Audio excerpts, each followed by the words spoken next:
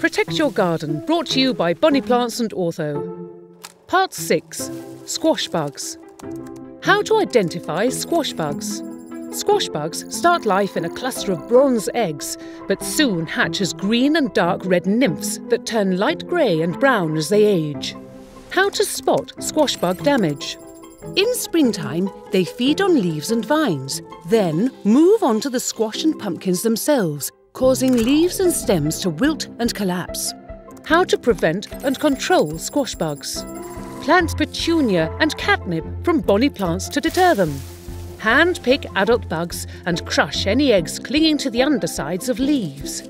Set boards near your plants at night to encourage squash bugs to gather.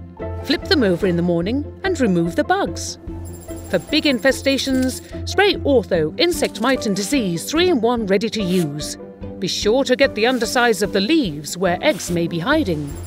Keep a tidy garden and don't put infected plants in the compost pile.